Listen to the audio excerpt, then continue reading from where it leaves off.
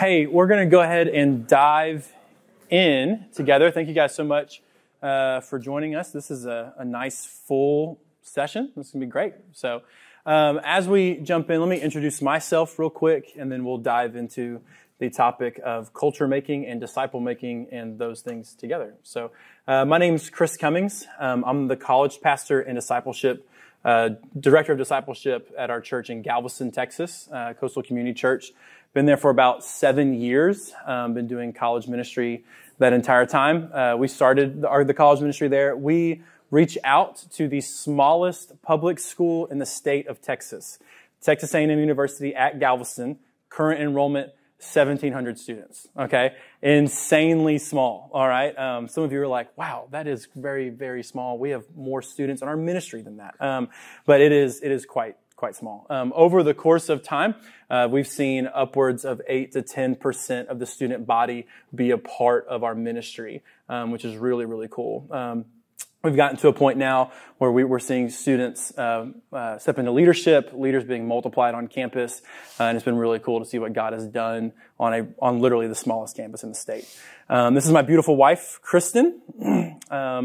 We've been married for 6 years now. We have 4 amazing kids. Their ages are 2, 3, 5, and 6, which means that in our house, someone is always crying. It is usually one of us, okay? We are typically the people that are crying in our home. But we love our kids. All of our kids came to us through foster care.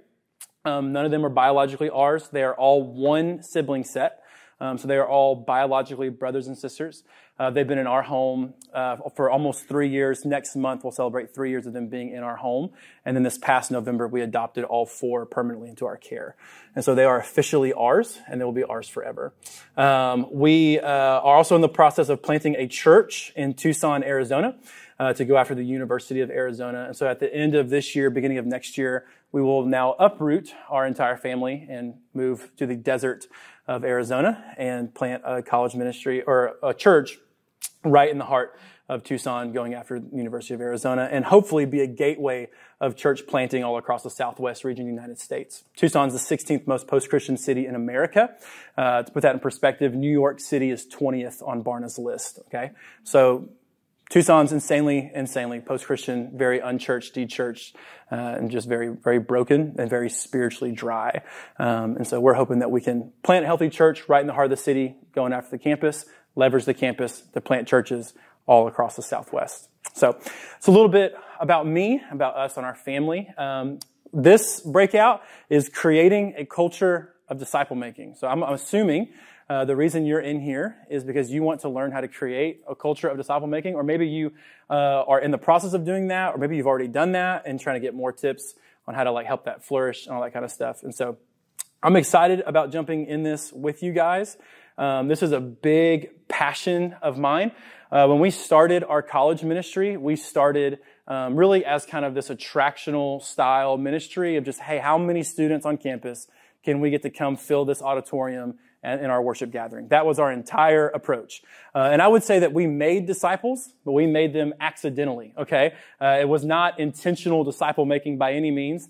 We had some people that by the grace and power of God alone grew and matured in their faith. And we have taken since then some real intentional steps to help make disciples and send students on campus to make disciples and multiply.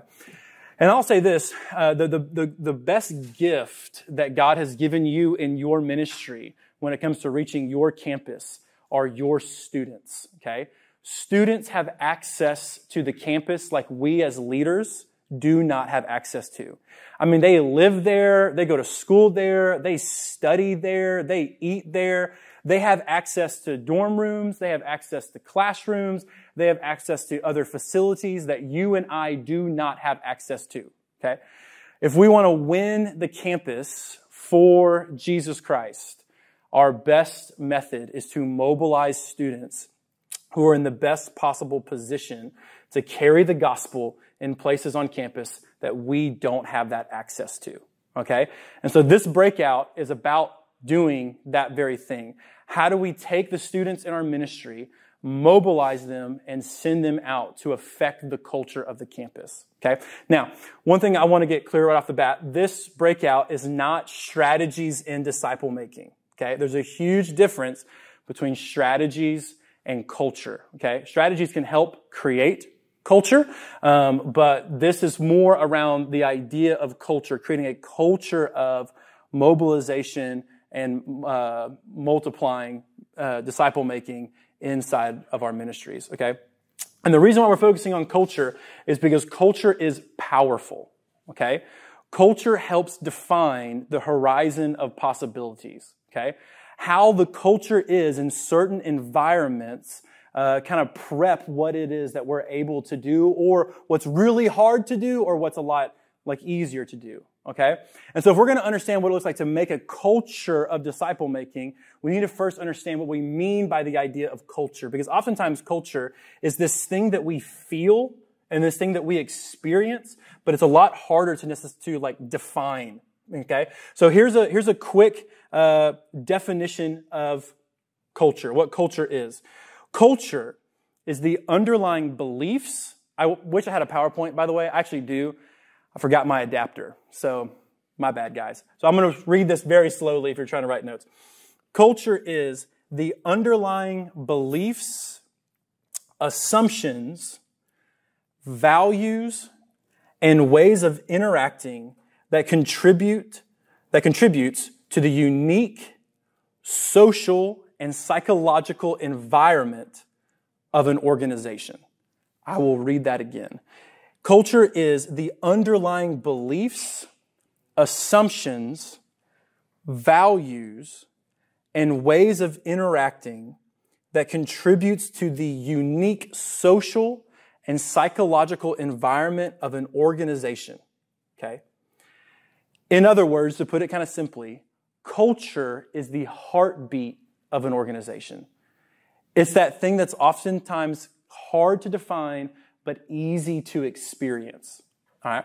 So let's kind of a quick game. All right. Let's take two organizations that by definition are basically the same, but culturally insanely different to kind of get, so you can see what we're getting at here. Okay. So let's take Walmart and Target, right?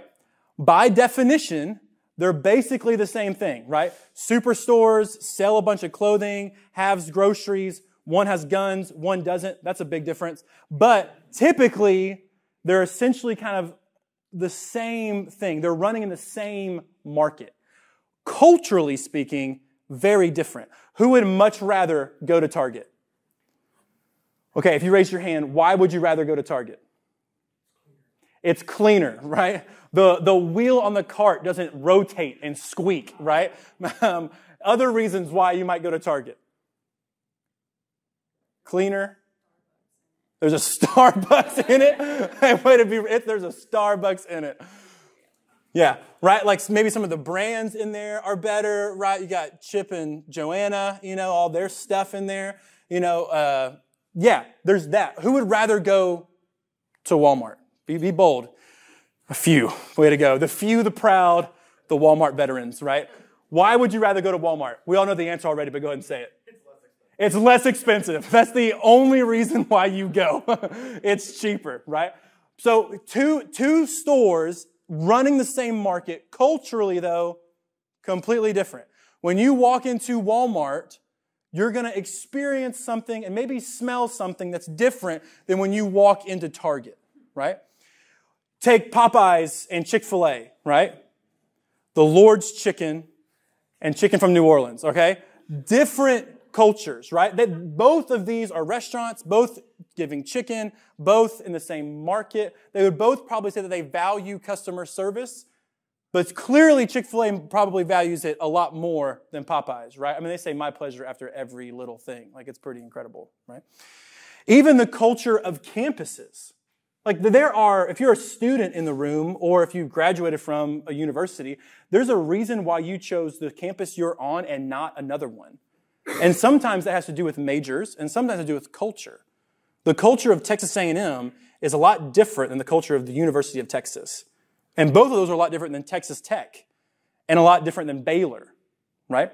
These cultures are different. Same market, same thing, all universities, very similar majors between all of those, but culturally, they all have different vibes, right? And because their cultures are different, it shapes the horizon of possibilities. It makes some things really easy to do and some things really, really difficult, right? Like if you wanted to start an agricultural club, A&M is your best bet for it to really work. Other schools, you can probably get it on there too, but like A&M is just, the culture is so farmer friendly that like it's not going to be hard for that to take root, right? If you wanted to start a sorority for women who are looking for their husbands, Baylor's a great spot, right? Like that seems to be most Baylor people, all right? If you're from Baylor, I'm sorry, but that's just the stereotype of your school, okay? So, for example, for us, right, we're the smallest public school in the state of Texas, okay? Texas A&M Galveston is incredibly small. The student body, 70% of the student body at A&M Galveston live on campus. 70+%. So most of you are doing work at a school where the rule is after your freshman year, you can move off campus. At Texas A&M Galveston, you have to be 21 years or older to finally move off.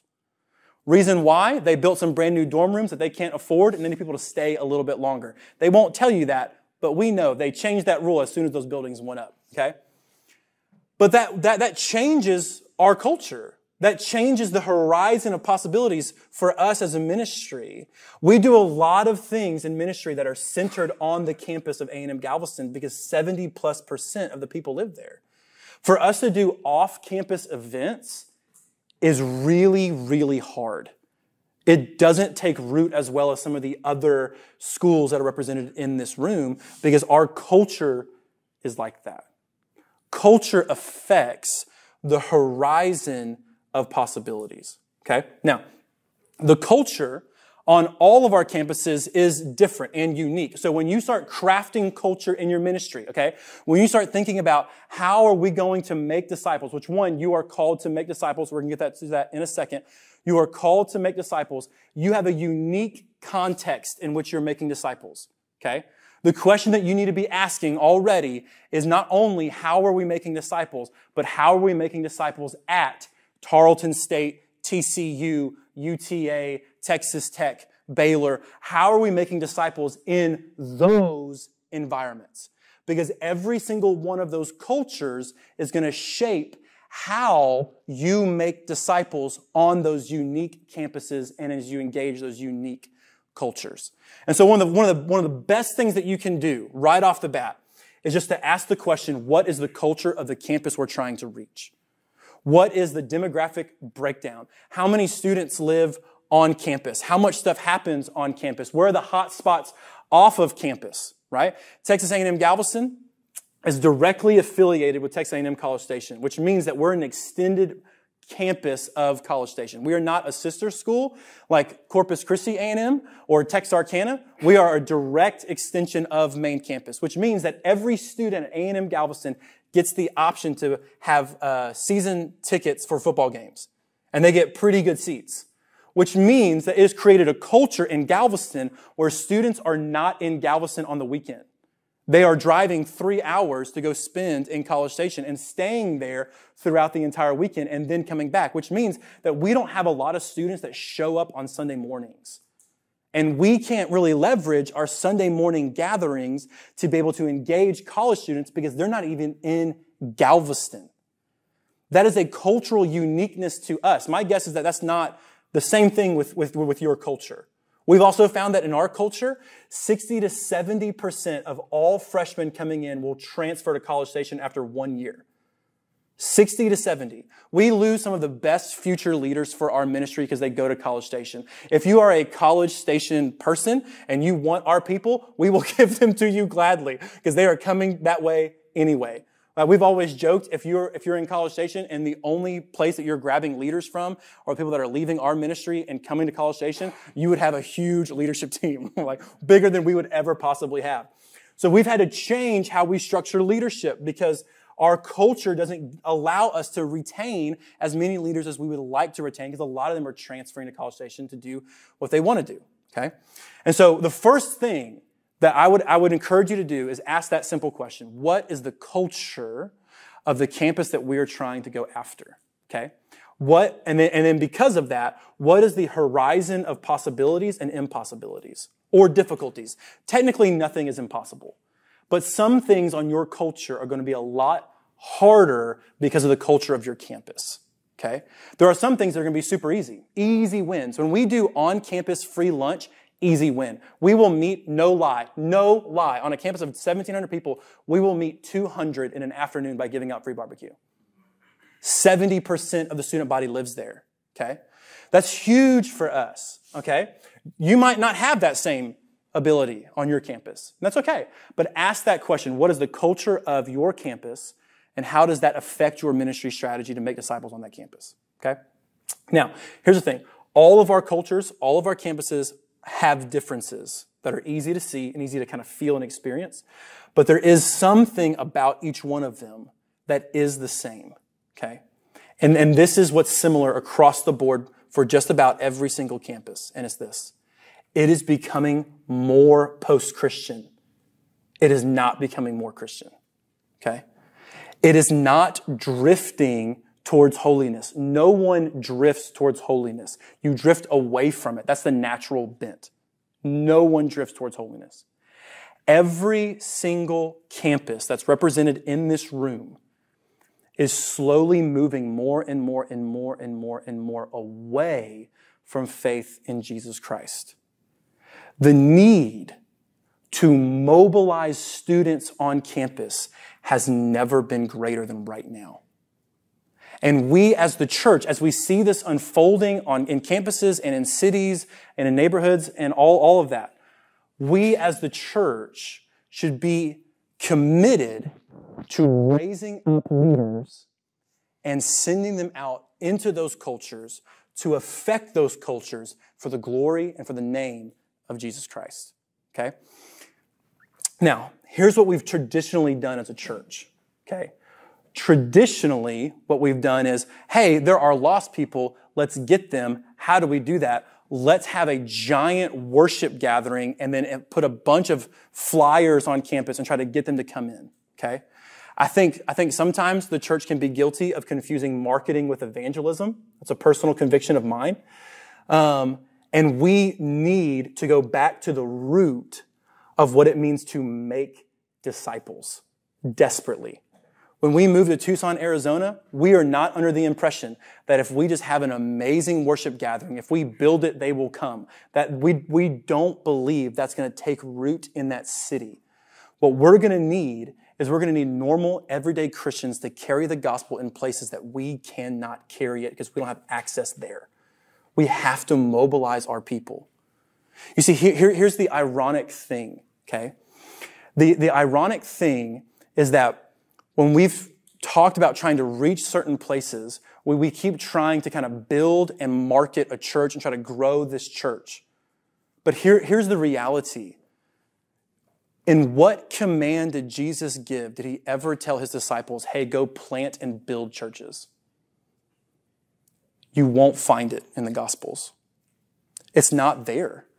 He doesn't say, hey, go therefore and plant churches. He says, go make disciples. The result of making disciples is the local church.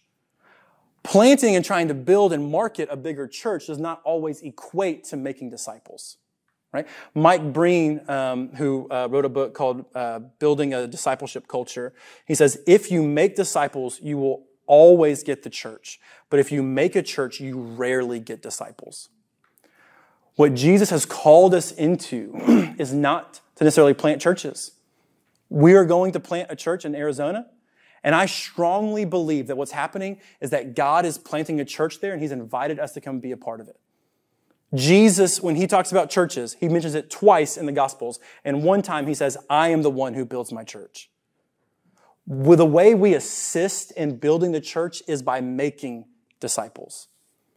I heard J.D. Greear say one time it takes 1,000 miracles to plant a church. And my wife is starting a journal keeping track of all the miracles that we're seeing because we strongly believe that Jesus is building a church in Tucson, Arizona, and he's invited us to be a part of that. That's it. He builds the church. And so we are called not to build the church. We are called to make disciples, okay? The result of making disciples is always the church. Planting churches does not guarantee you disciples. Getting disciples, making disciples will always get you the church, okay? Now, when we talk about making disciples, I don't think anyone's head in here is like, no, man, I'm out. Like, I don't want to do this. You are in a breakout called Creating a Culture of Disciple Making, okay? If you're not on board making disciples, you are in the wrong breakout. Like, feel free to beat a drum, but this is not, like, probably the best spot for you at this point, okay? So, but as we talk about making disciples, rarely am I going to see people be like, nope, I'm out, right? However, typically what I have come to learn and know is that when we talk about disciple making, rarely do we have the same idea of what disciple making is in all of our collective minds. Okay? Oftentimes, you'll never really see a Christian say, no, I don't want to make disciples. I'm out on that. I don't think we should. Typically what you find is, I don't know how or really what that means. And so if we're going to build a culture of disciple making, we need to understand what culture is, and we also need to understand what it means to make disciples.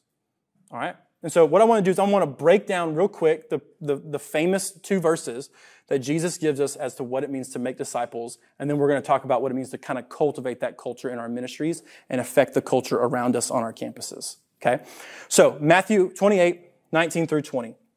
This is what Jesus saying to his disciples, "Go therefore and make disciples of all nations, baptizing them in the name of the Father and of the Son and of the Holy Spirit, teaching them to observe all that I have commanded you. And behold, I am with you always to the end of the age." Something I want you to notice about the Great Commission, okay? This is what that is called, if you didn't know that. In this command, Jesus gives really one single command. There is one main verb that Jesus uses here, okay? Now, in English, there seems to be a plethora of commands, right? Like go, make disciples, baptize, teach. All of those things seems to be commands that Jesus gives us. But the reality is that when you pull back the curtain and you look at it from a Greek context, the Greek author is only using one verb. The other terms are what are called Greek participles. And what a Greek participle does is it helps define the main verb. In other words, it tells you how the main verb is to be carried out. And the single main verb that Jesus gives in the Great Commission is simply this: make disciples. That's it. The Great Commission is actually one singular command: make disciples. Jesus defines what he means by making disciples with the other Greek participles that he uses around it. Okay? So the word like go, for example, that word go is a Greek participle, which means that it is better translated to the word going or as you are going. Which means that what Jesus is saying is as you make disciples, do it as you go. There's just this intentional relationship that he's saying is a part of making disciples. We tell our students all the time when we're training them on disciple making, we say making disciples is not so much about adding something to your schedule. It's about adding someone to your schedule. That in the everyday stuff of life, we are just making disciples. In those random corners of campus that we don't have access to, but your students have access to, we are making disciples in the classroom, in the lunchroom, in the library, on the intramural field, wherever it might be. Make disciples as you go. The entire world is your mission field. The second participle that Jesus gives is the word baptize. So go therefore and make disciples. That's the verb, make disciples of all nations, baptizing them in the Father, Son, and Holy Spirit. Baptism is often seen as this first act of obedience for a new believer, right? That we declare our faith publicly through the means of baptism. And so when Jesus says that baptizing is a part of making disciples, what he's saying is that disciple making includes evangelism. That there are people who are lost that need to be found, people that are dead spiritually, that need to be made alive again, that we need to bring the gospel to people that do not currently believe or follow Jesus. Part of what it means to make disciples is to evangelize the lost, okay? Now, here's the thing. I think in most church contexts in North America, baptism is typically seen as the finish line and not the starting point. Now, we might say the opposite, right? We might say, hey, baptism is not a finish line, it's a starting point. We might actually say that out loud to the people and members in our churches. But I think that the actions of a lot of North American churches show is that we actually believe that baptism is more of a finished place than a starting point. There was research done a few years ago on Southern Baptist churches in America. And in a 20-year time frame, check this out, in a 20-year time frame, SBC churches in America baptized over 7 million people. 7 million. That's insane. Across America, 7 million. That's not just one church. Imagine, that'd be crazy, right? 7 million all across America, SBC churches, okay? To get that in perspective, the entire population of Metro Houston right now, which is the third largest metropolitan area in the country, is just at 7 million people. So basically in 20 years, congrats, we've reached all of Metro Houston. Do you want to guess? Now you would assume, okay, that in that 20-year trajectory, that the church would probably grow in weekly attendance and in membership by a factor of around 7 million, right? That would be the guess, right? Maybe 5 million, or so. Like, some people in that 20-year period probably pass away, or maybe they shift to different denominations or something like that. But surely at least 5 million, or definitely 1 million at the very minimum, Does anyone want to guess how the church grew in that 20-year period? It shrunk. It got smaller. It didn't grow an inch. And I think the reason why we see this is because we claim that baptism is not the finish line, it's the starting point, but that data doesn't really show that, does it? 7 million people baptized in a 20-year period, and yet at the same time, the church doesn't grow at all. It shrinks. I think we have a discipleship problem in the church in North America. And when Jesus talks about making disciples in the Great Commission, he says part of it is evangelism. But that's not it. The last participle that Jesus gives is he says, teach them to obey all that I have commanded you. When he talks about teach them to obey everything that Christ has commanded, one of the commands that Jesus gives for us to follow and obey is the Great Commission. That's one of the commands, which means that part of discipling believers in the church means teaching them how to evangelize the lost and how to disciple other people towards maturity and towards multiplication. Multiplication is the very heart of Jesus' command as he tells his disciples to turn around and make disciples. We have to not only reach the lost, we have to disciple and equip the saints until they get to a place where they are mature enough and ready to be sent out and to multiply the gospel across the face of the earth. Jesus did not say, hear me, Jesus did not say, go therefore and make converts. He said, go into the world and make disciples. A disciple is not fully made until that person is able to turn around and repeat the process for somebody else. That's the goal we have to get to. So when we talk about creating a disciple-making culture, hear me, disciple-making entails those three things. Intentional relationships that as we go in every area of life, we are making disciples, we are modeling the Christian life, we are practicing evangelism and evangelizing the lost, and at the same time, we are discipling and we are equipping the saints towards maturity and kingdom multiplication. That's what it means to make disciples in the lens of what Jesus gives us in the Great Commission. Okay? And if we're going to see the cultures of our campuses move towards Christ rather than away from Christ, then we have to raise up laborers on the campus. We have to raise up disciple makers, equip them, mobilize them, and send them out to campus in places that we could probably never be. Okay? Now, how do we do that, right? That's really why you came in here. How do we do that? How do we cultivate that kind of culture? To start, okay, first, we need to realize that culture is one of the greatest weapons and things that God has given us to kind of shape our ministries, okay? And really what we're doing is we're trying to affect the culture of the campus through the means of the culture of our ministries, all right? And so how do we do that? Well, the first question we need to ask is what shapes culture? Now, there's several things that shape culture, okay? I'm going to give you 3. They all start with L, so that's really easy for you to remember, okay? And then we're going to unpack what these mean and how we can leverage these in our churches and in our ministries. Culture is shaped by, I think, 3 main things: language, leadership, and location. Language, leadership, and locations. Okay? Let's start with language, okay?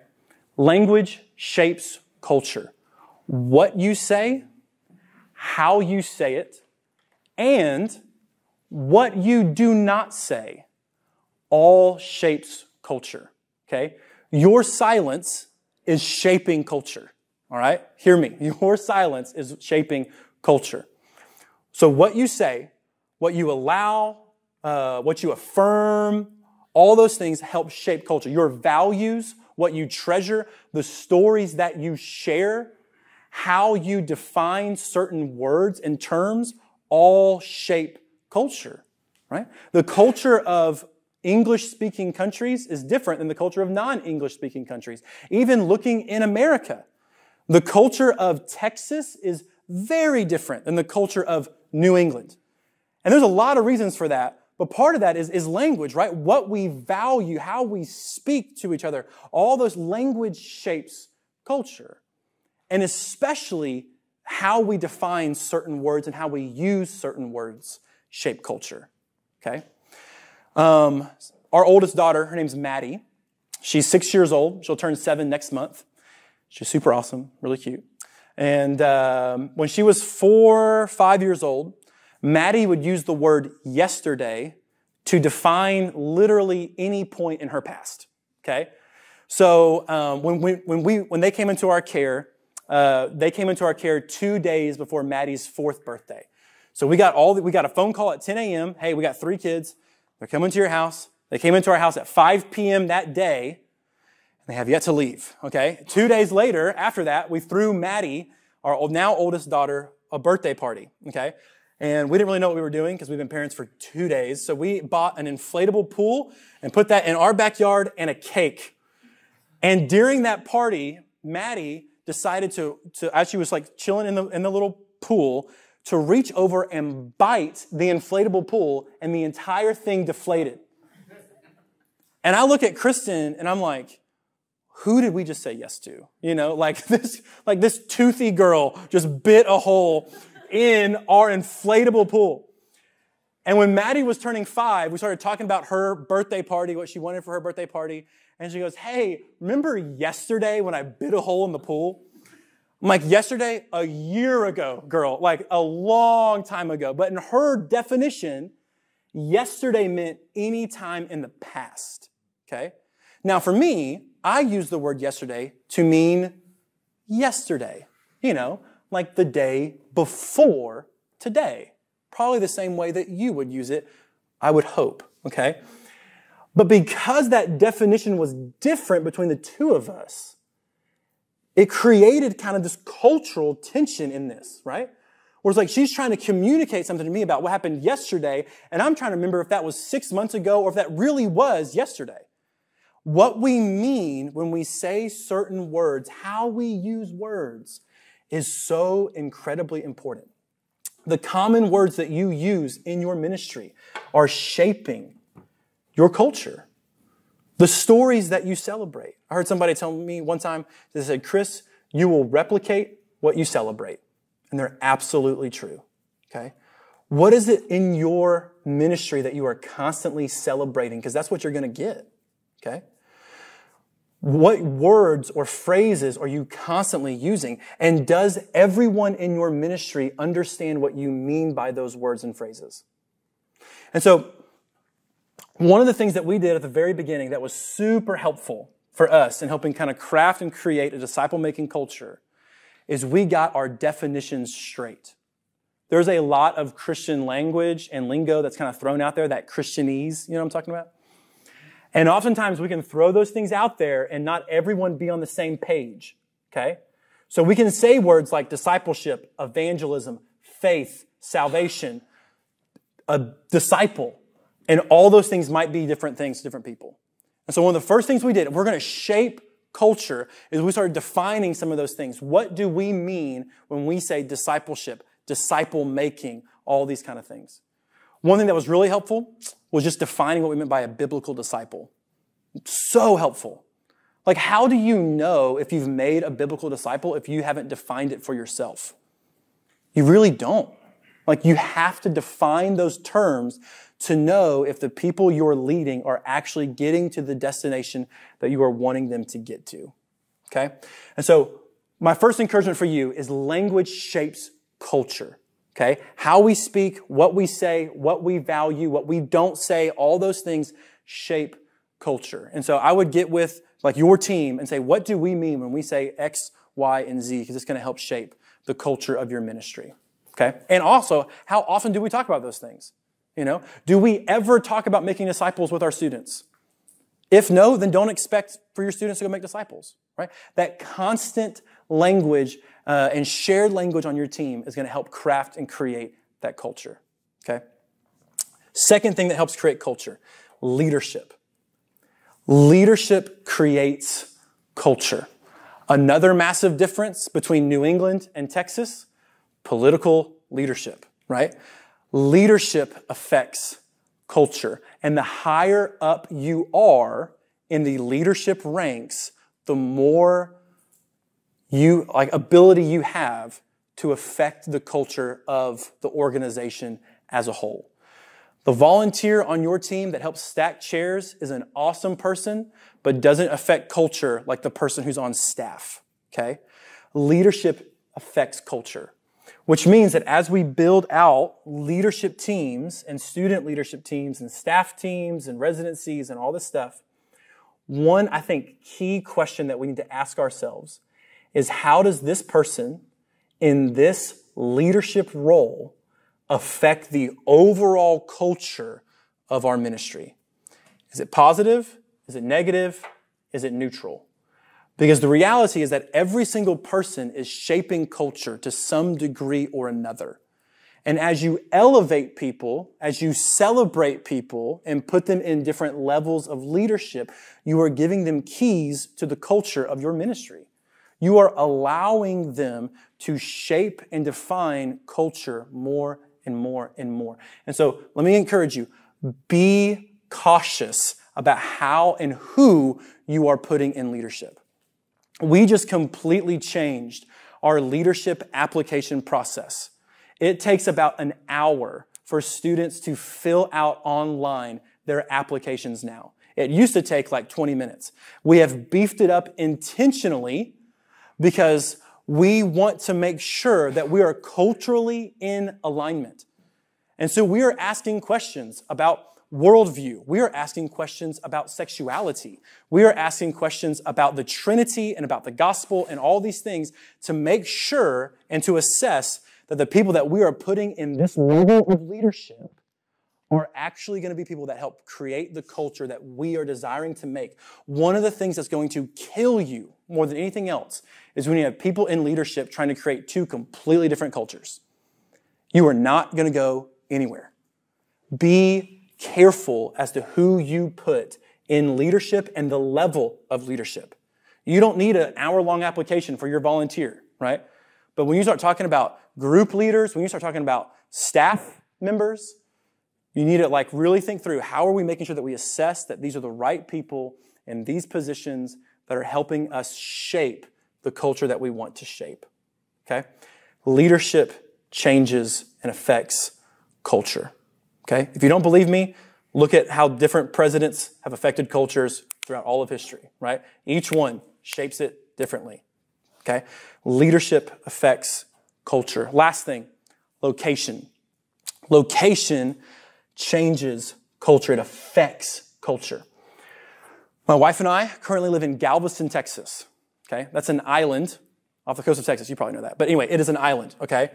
Island time is a real thing, okay? Everyone is really chill. Everything is really laid back. No lie, when we have our 9:30 a.m. service on Sunday morning, at 9:30, there's maybe 12 people in the room, okay?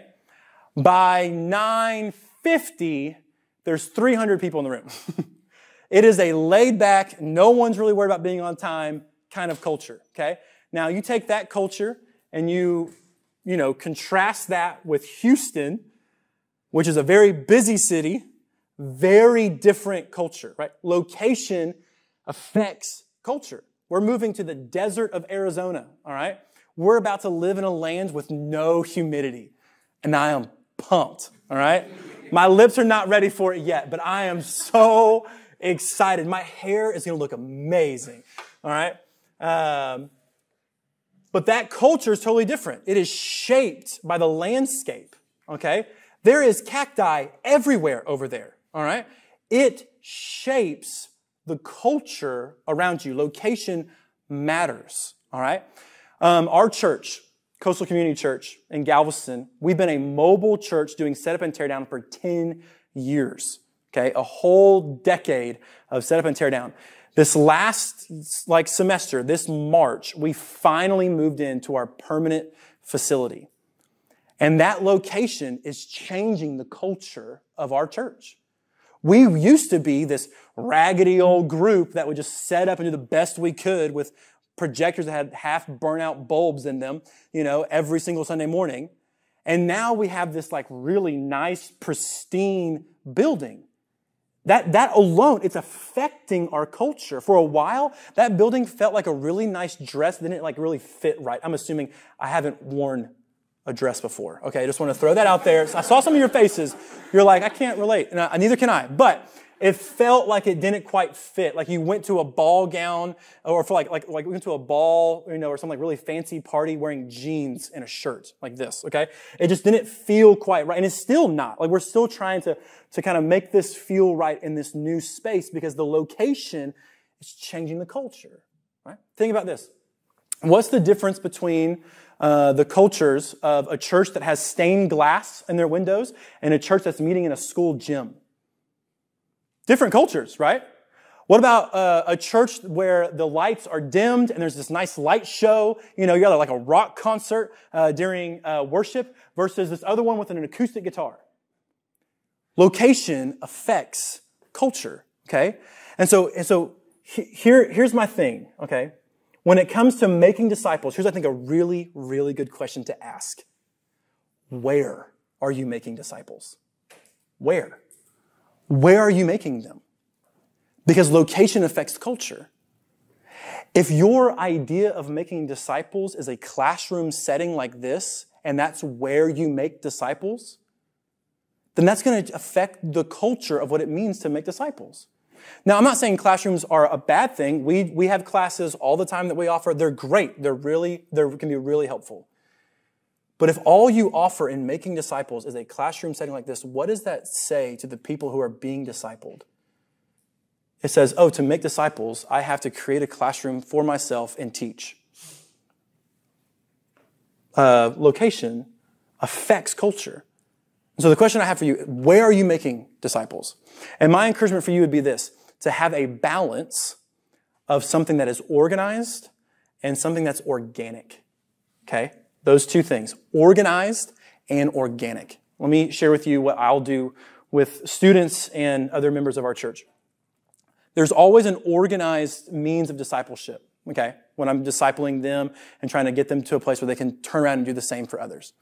For example, the guys I'm discipling right now, there are 3 other guys in our community group, other men, other dads, business owners, stuff like that. I'm not a business owner, but they are. Every single Wednesday at noon, we meet at a place on Seawall called Mr. Taco.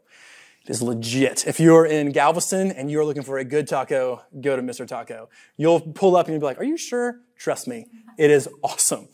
We meet every single Wednesday at noon at Mr. Taco, Bibles open, talking about what we've read that week, keeping each other accountable for our sins, and talking about what it means to follow Jesus and what it means to lead our kids to faith. Every single Wednesday. That is an organized sense of discipleship. But at the same time, there is this organic side of things. And so when I would disciple college students, for example, we do the same thing. We would meet every Wednesday at Mr. Taco or at somewhere to have this organized approach. But then at the same time, there's this organic side to it. Before we adopted our kids, we completely remodeled our home. And the reason we did that was because we wanted to maximize the space in our house to be able to care for as many possible foster kids as God would give us. And thank God that we did, because the reality is that we would not have the kids that we have right now in our home. Legally, we could not have them unless we did the things that we did. And so I am thankful for it. But it took us 8 months to remodel our house. 8 months. And one of the things that I would do constantly is I would invite a handful, the same few college guys to come over and help us remodel our home. And what would happen was inevitably we would have gospel conversations in the midst of all that.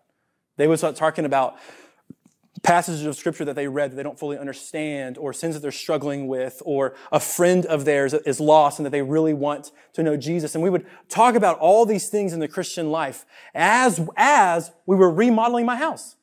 We'd be tearing out tile in my upstairs and putting down new hardwood floors while they were being discipled, which was great because it meant that I got to disciple people and I got a brand new floor, okay? It is a win-win.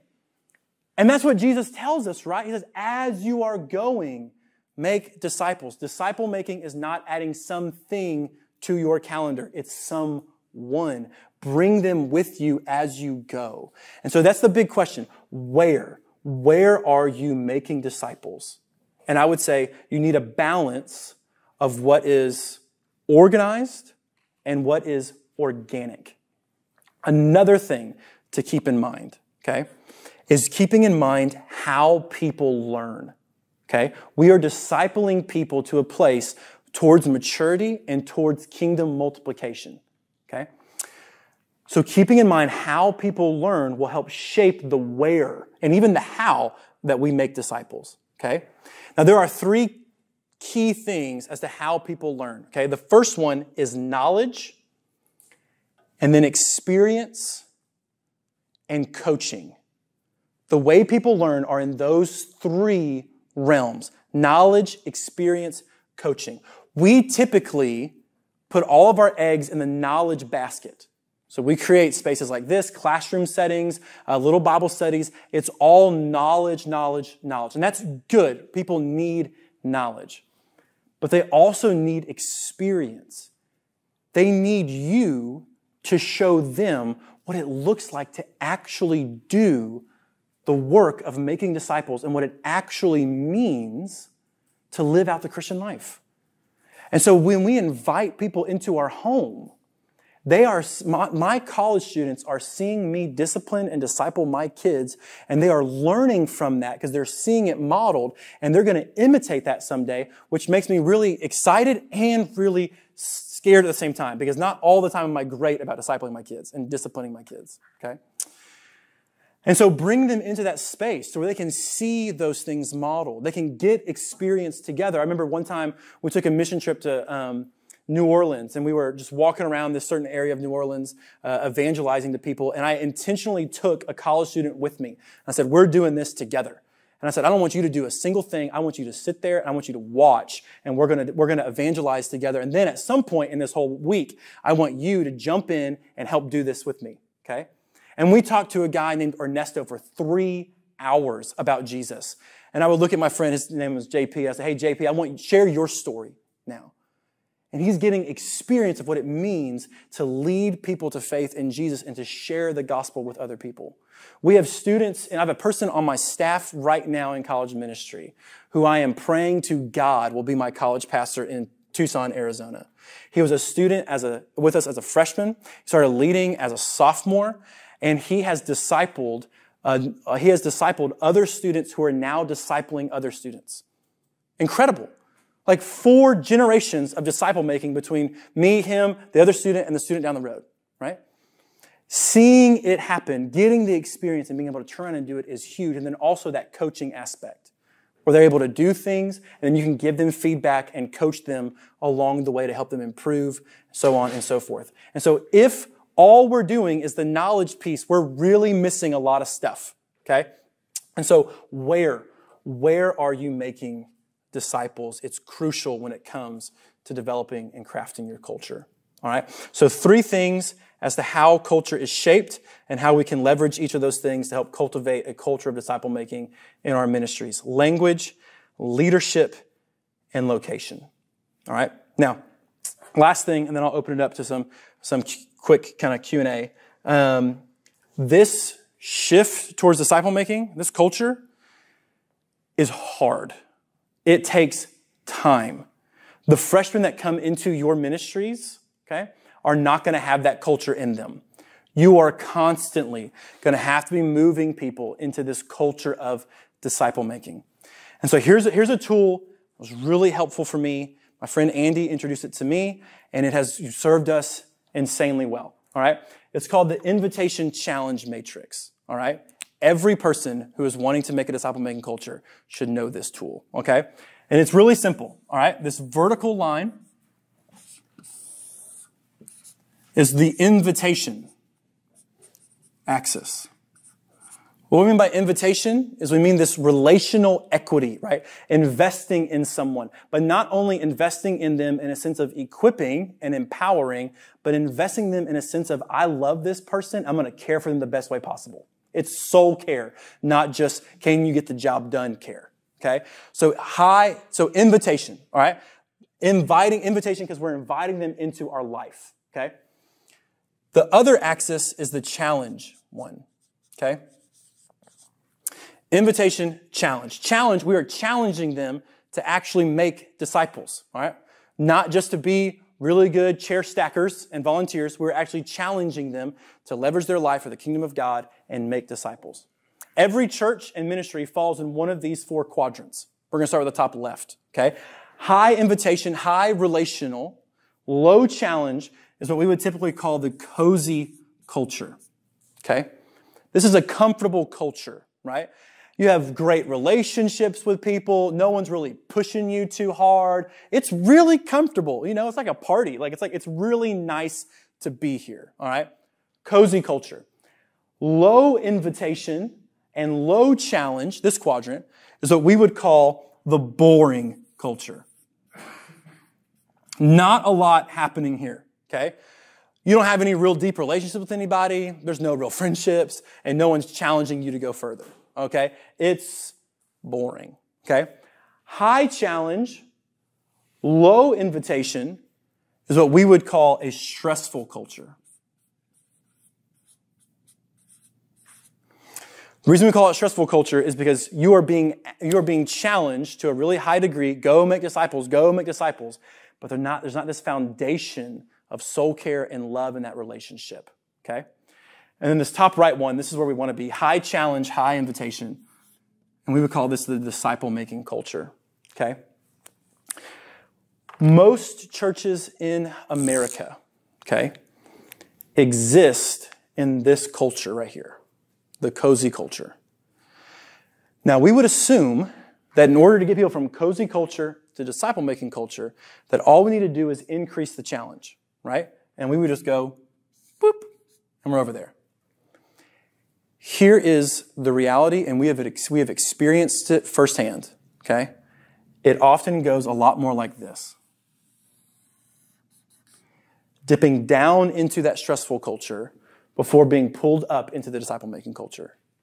And here's the reason why, okay?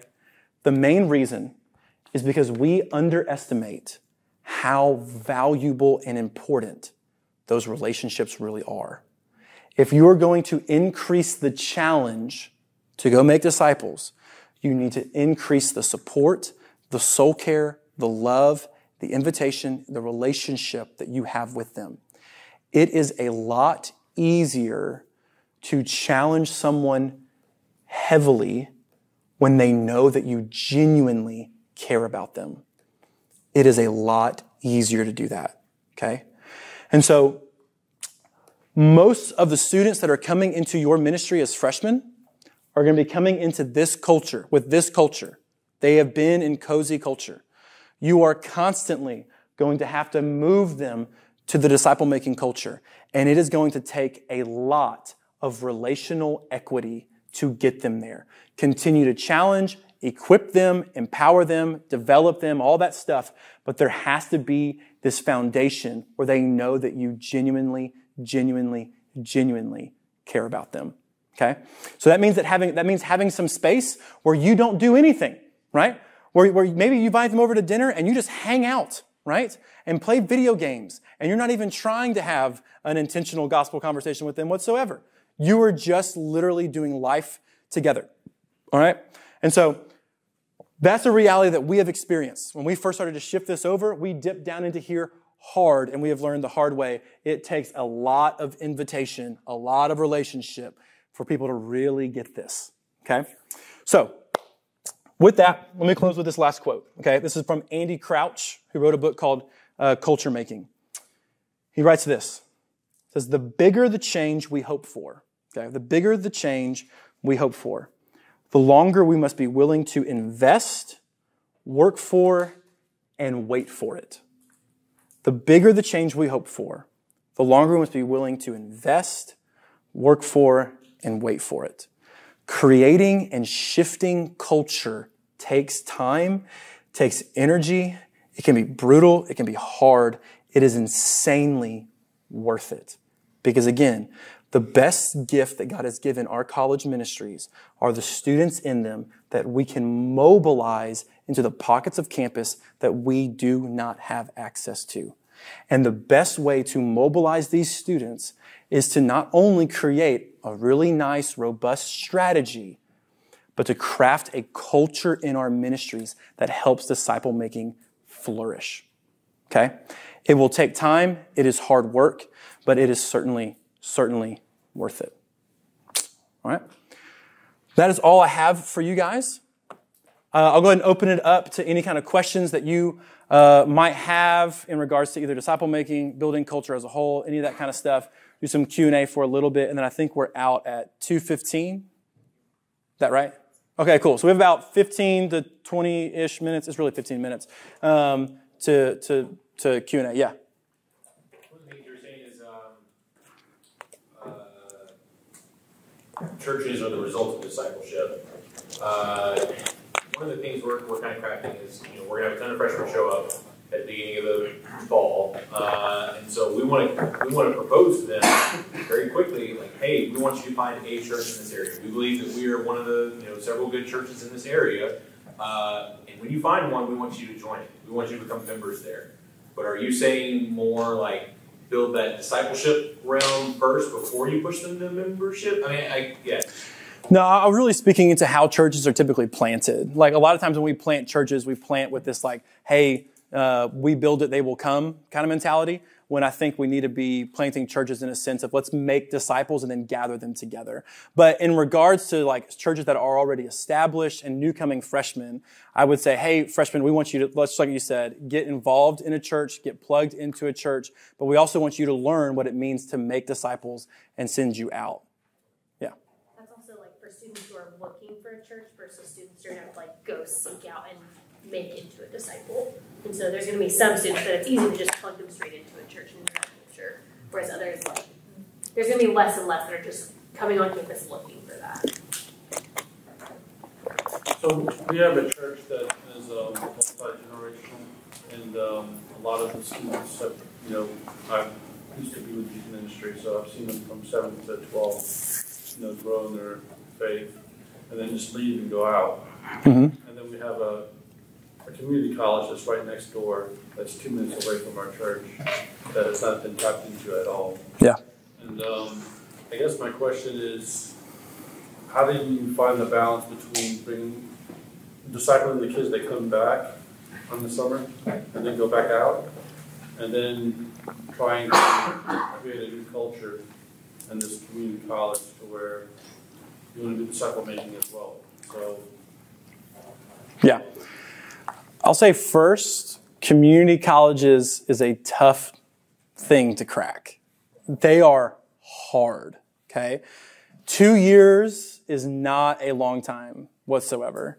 In regards to the students that come back, I would say you love, shepherd, and disciple them with the time that you have with them, and make sure that you send them back well, okay? But they're not going to be the ones that are crafting your college ministry culture. They're just not around long enough, okay?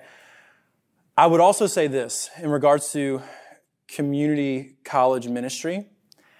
I think, okay, that the way you go after the community college is not through the college ministry. I think it's through high school ministry. I think it's reforming high school ministries to make disciples out of high school students and sending them out to college as disciple makers from the start and using those freshmen immediately on the community college campus to go reach students. I think that's the answer to community college, or part of the answer. well, we have a unique situation to where, you know, a lot of the kids are in the community college are going to work at plants. So it's Right. a chemical area. Yeah, yeah. So they're going to stay in the same location. Yeah. So they're not going anywhere. They're just, you know, they're just going to eventually go work at a plant. Right. And stay within the same location. Right. So are you saying that? What do you mean by it's hard to crack? So like, what's hard with community colleges is meeting students, getting them plugged in, discipling them, leading them to maturity, and sending them back out on campus before they graduate in 2 years. That's what makes it really hard. The turnaround is like super quick, you know. In normal university settings, you have 4 years to like help lead people on that trajectory and leverage them. The student is still the best positioned person to make disciples on every campus, whether it's four-year university or community college. And so you as a staff person, you still only have so much limited access to the community college. And that's why I would say if there's a way for the high school ministry to really develop those disciple makers, and then they can be your ministry frontline on the community college for those 2 years. Once they graduate from that and they're in Dow Chemical, then they make disciples at Dow, you know. And they're in that young adult sphere. But when they're there, that 2-year quick turn, like I think in order to really mobilize your people from the start, I think you almost have to have freshmen that get it and that you can like say, hey, in your classrooms and in your clubs or whatever, like let's make disciples on campus. And this community college also has a nursing program. Mm-hmm. That I've heard rumors that eventually is going to become a 4-year program. That'd be great. So That would help a lot because then you could have more with them for sure.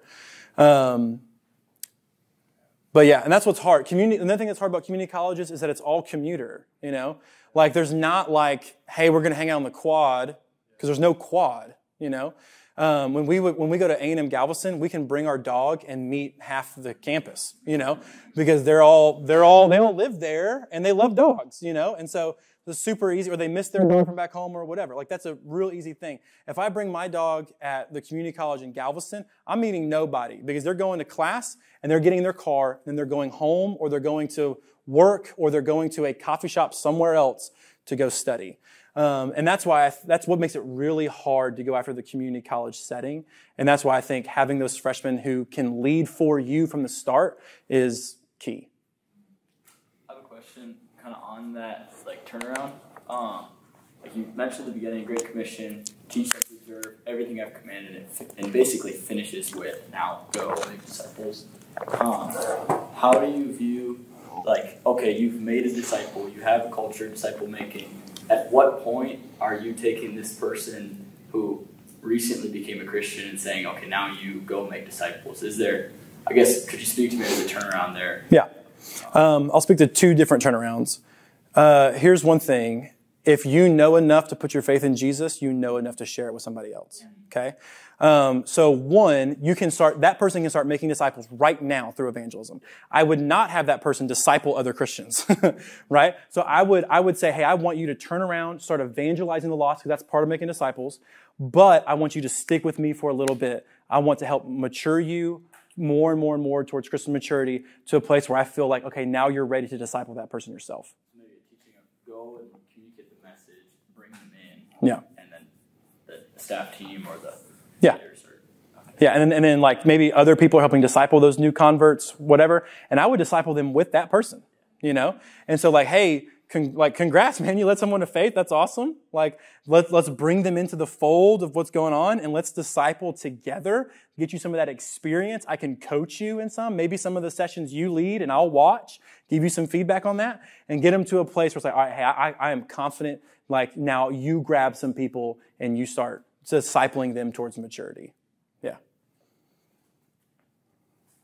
I've kind of heard like the disciple-making relationship described as simultaneously something that you want to do with a lot of people over the course of your life and something that is a very deep relationship that you dive into with somebody and you know, do life together, quote unquote, and you have that like really focused relationship.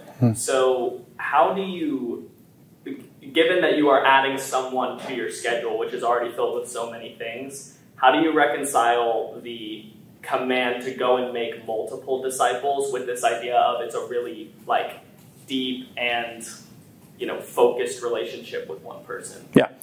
A few things on that. One, Jesus did this really well. So I would look for him for the answer to this for sure. So Jesus did a really good job. He called 12 out of the many. That's crucial to know. Jesus did not, the first 12 he met was not the disciples. He had a large gathering and then called 12 out of the many. Okay. So he hand selected a few people to be more intentional with. But that doesn't mean that Jesus ignored the crowds. Okay. He brought the disciples with him everywhere he went. We have a lot more conversations in the gospel between Jesus and his disciples than with Jesus and the crowds. But Jesus still kind of engaged the crowds. The other thing I would say, so what that means, I think, is you can have some people that you've kind of prioritized in your life that are in that deep, deep relationship of discipleship, okay? While at the same time still being able to engage kind of the world around you, but not as deep of a relationship, okay?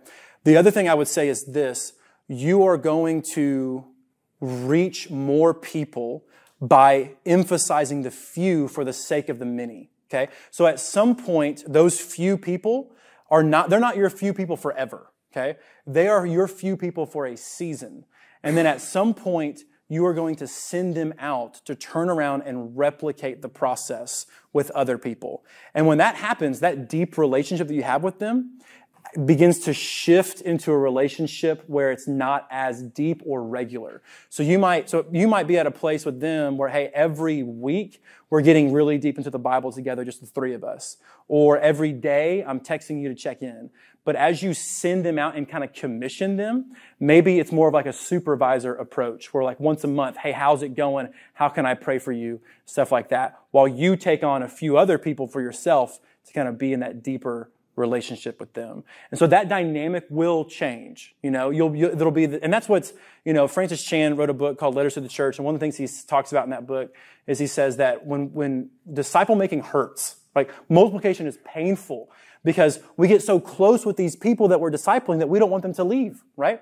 But for the sake of the kingdom of God, we have to send them out, right? We have to multiply them forward. And so we almost have to like count the cost and do that, and then we'll grab some more people to disciple deeply. But then they are now replicating the process, and through the multiplication of those people, we're reaching the many. Does that help? Yeah. And just one follow-up. We had a guy like yep, Jesus had 12, I have 12, and like he burned himself out in 2 months. Yeah.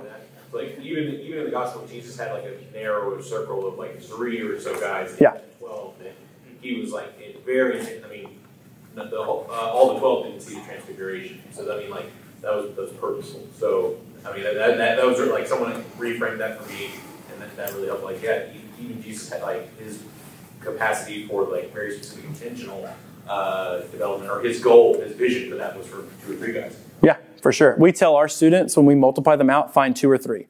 We don't say go find 12 because one, for us, that's a community group. That's a larger kind of community. But yeah, like 2 or 3 is a really good core people to really kind of focus on discipleship. It's a good word. If you're part of the church that tends to be cozy, like you want, and they're okay being cozy. Yeah. Right? Budget's still good, things are going great, they're comfortable being cozy. But, the gospel's calling us to move towards something.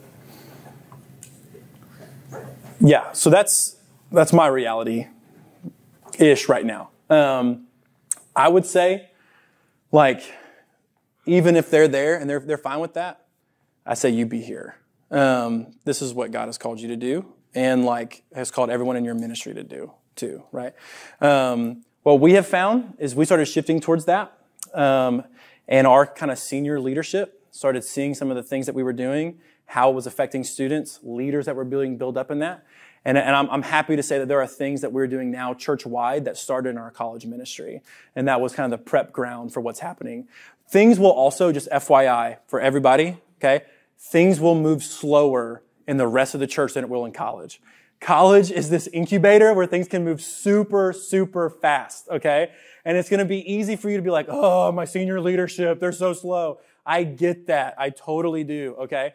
But you also have to realize, like, it just will. It takes longer. Adults are just, like, they're more in their ways, all that kind of stuff. It really does. It takes longer in the adult ministry world.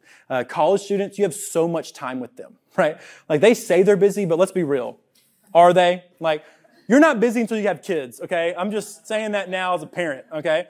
But they'll claim that they are busy left and right, and some of them legitimately are. Most of them are just like, I am tired and I need my 12 hours of sleep, And so in college ministry, we have so much time with our college students where we're doing equipping, where we're just having them over to our house, all that stuff.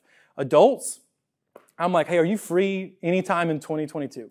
And maybe we can hang out, And so those things take longer. And so just know that ahead of time. You're going to be breaking ground on things that's probably going to take a few years for the rest of your church to catch up to.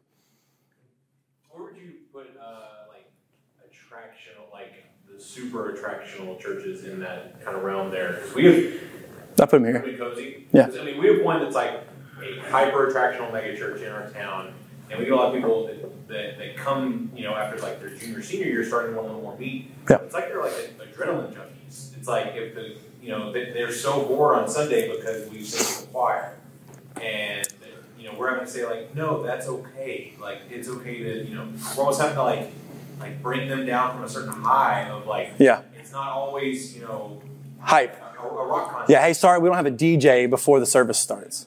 But I mean, so you would put that still as cozy, even if it's like they're kind of high strung in a weird way. I think typically churches that fall, and not everyone, so I'm not going to paint with a wide brush, but I'm going to say typically what I have seen is that most churches that fall in that category, they just don't do the challenge part really heavy. And I think you even said it, like there's no meat to it, right? Like how much can you challenge if you're not putting like meat behind things? What most of them are trying to do is build a relationship with you so that you can stay and stick in their church, is typically what I've seen. Like community groups are leveraged so that people will just stay involved in their churches. But there's not a lot of challenge kind of coming out of that. But one thing that you could try is maybe keep the choir, but add a laser show, Like, no one's done it before. I'm just kidding. That would be kind of weird. But hey, you could be an entrepreneur or a pioneer. Any other kind of final questions before we wrap up here? All right, cool. I think there's like a 15-minute-ish break. Okay, before like next. And so if you do want to ask questions, feel free to come up. Let me pray for you real quick, and then we'll head to the third round of breakouts. Lord Jesus, God, we love you so much and just so thankful for this time with these leaders. And God, I pray just for each one of us in this room, Lord, that you would continue just to cultivate within us a deep, deep, deep conviction to make disciples and to multiply disciples. God, help us see the culture of our campuses, the culture of our ministries, and Lord, help guide us and lead us to a place, God, to where we can have a disciple-making culture that is affecting the culture of the cities and of the campuses around us. And so, God, you are so gracious. You are so kind. We love you, Jesus. And we pray. Amen.